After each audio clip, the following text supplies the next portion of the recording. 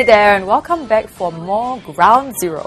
Hey Brian, isn't it nice to have some water, while you're on a long drive on a hot day? Yeah, it's refreshing, and if it's ice cold water, it's a feeling you can't beat. Right. Well, you better stop drinking bottled water in your car. Haven't you seen the post by stomper Alex Chua?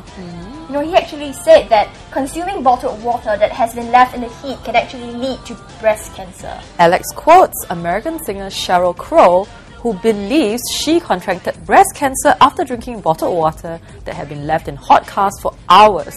Apparently, the heat reacts with the chemicals in the plastic of the bottle to produce this harmful toxin called dioxin, a toxin that has been increasingly found in breast cancer tissue.